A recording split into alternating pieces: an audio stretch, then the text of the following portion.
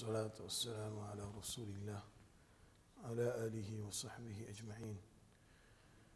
We begin in the name of Allah subhanahu wa ta'ala, who has given us the opportunity to start our day with the Masjid. We ask Allah Azza wa Jal to provide us all the khair of this day, and we ask Allah subhanahu wa ta'ala to protect us from all types of evil. Ameen ya Rabbil Alameen. As we were discussing regarding the quality which is very recommended for the believers to adopt in their life, especially when it comes to the matters of working for the life of your after. Allah subhanahu wa ta'ala in multiple places in the Quran speaks about the shortness of this life and the vastness of akhirah. وَإِنَّ الدَّارَ الْآخِرَةَ لَهِيَ الْحَيَوَانِ وَمَا هَذِهِ الْحَيَاةُ الدُّنْيَا إِلَّا لَهْوٌ وَلَعِبٌ وَإِنَّ الدَّارَ الْآخِرَةَ لَهِيَ الْحَيَوَانِ لَوْ كَانُوا يَعْلَمُونَ. Allah says this worldly life is just for enjoyment and passing your time. And the real life is the life of akhirah. So,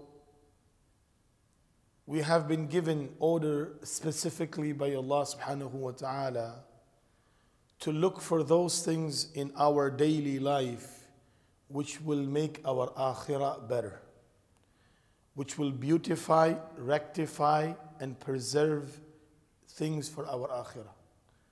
Things that will make us happy when we will see them on the Day of Judgment. It comes in the hadith of the Prophet sallallahu alaihi wasallam that the things that will make a person happy and joyful on the Day of Judgment are his actions which Allah subhanahu wa ta'ala has preserved for them. إِنَّمَا هِيَ يَا ابْنَ آدَمْ إِنَّمَا هِيَ أَعْمَالُكُمْ أُحْصِيهَا لَكُمْ ثُمَّ أُوَفِّيكُمْ إِيَّاهَا.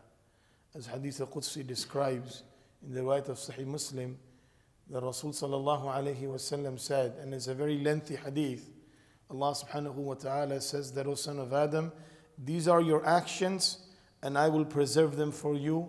I will count them and I will give you the reward of them for you on the Day of Judgment. Whoever finds good that he has found in akhirah, he should thank Allah subhanahu wa ta'ala. Because good actions are only the help of Allah Azza wa Jal through which a person is able to perform. And with the mighty and the power of Allah, a person is able to stay away from evil. So Allah Azza wa Jal says in Hadith al-Qudsi that these are your actions and I am preserving them. Whoever finds good in them, he should thank Allah subhanahu wa ta'ala. And whoever finds otherwise, فَلَا يَلُومَنَّ إِلَّا نَفْسَهُ. He is no one to blame except himself. The only blame that this person can give to anyone is himself. That's it.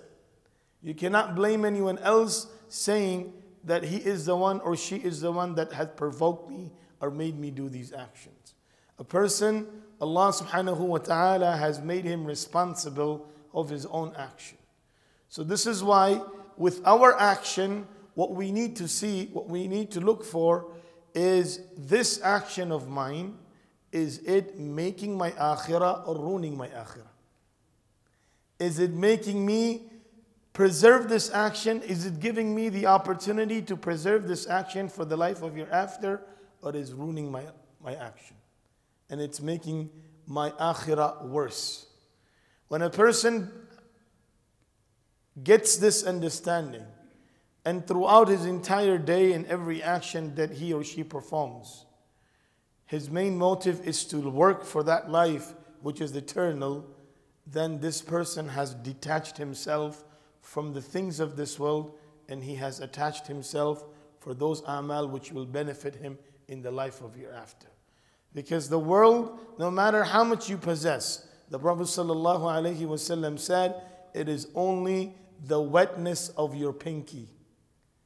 The wetness of your pinky. The Prophet ﷺ said that this world, no matter how much you possess, at the end of the day, it's just that one pinky of yours which you dip into the ocean, and whatever wetness that you have received on your pinky, that's the world that you have possessed and nothing more. It's only that much. And imagine the rest of the entire ocean, it's your akhirah. So that is what we need to work for. No matter how much you get in this world, at the end of the day, you're going to depart and you're going to leave it behind. The only thing that a person will take with him for the hereafter is his a'mal and nothing else. And these a'mal that we need to be watchful over. You know, when a person earns his things in this dunya, how he is watchful over. He has made a house, he's watchful over, make sure nothing gets stolen, nothing is taken. He has a car, expensive one, make sure he locks it, no one vandalizes it or breaks into it or cause any other harm to it. Anything that we worked for in this dunya, you start to take care of it and you start to make it in such a way that there is no harm that is going towards that direction. But this is something that is very temporary compared to the things that we are going to get in the life of hereafter. So that's why as we take care of our things in this dunya and we protect it, we have to take care of our action, because these actions are the assets of akhirah. They are the currency of akhirah. They are the one that will make our decision in front of Allah subhanahu wa ta'ala. So we have to be very possessive. If you look at Hassan Basri rahmatullah alayhi says that adraktu rijalan, I have found certain people in my life, and he's referring to the legacy of Sahaba ridwanullahi alayhim ajma'een, that I have found certain people in my life who used to value their time and their amal more than people they value their money. You cannot have them waste their amal. They won't care about money coming and going, but they will make sure that their actions are being performed, are being preserved, and they are taking with them in the life of hereafter. This is why whenever they got into a dispute, they made sure that they resolved it here before taking it otherwise.